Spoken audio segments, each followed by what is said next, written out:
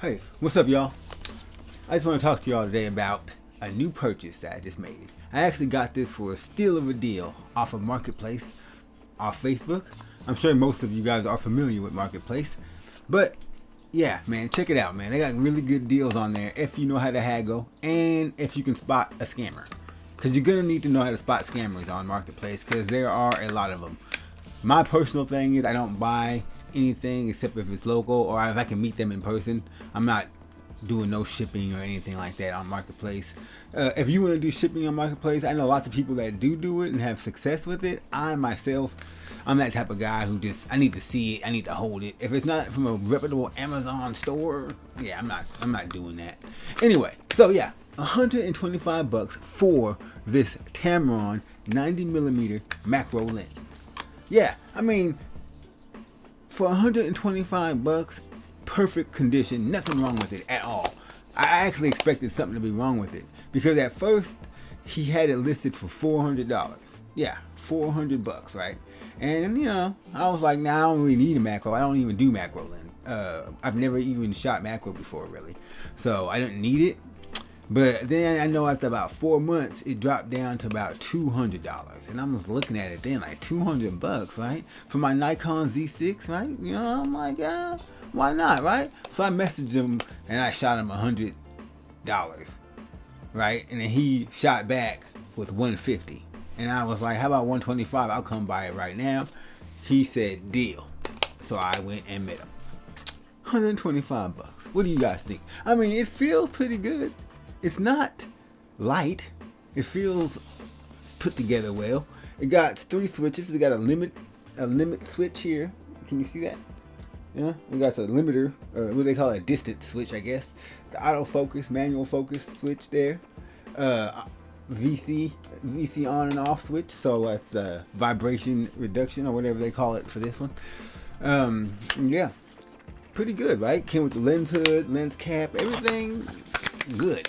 Tested it out there. Now I don't do macro, but why not do macro if I got a lens that does macro for $125? So we're gonna go out and actually test out this lens right now. And I'm gonna go shoot some macro. I'm gonna go to Tamron Falls Park. I go there a lot actually. See if we can find some bugs and some shit to look at and do some photos of that real quick. So let's do that right now.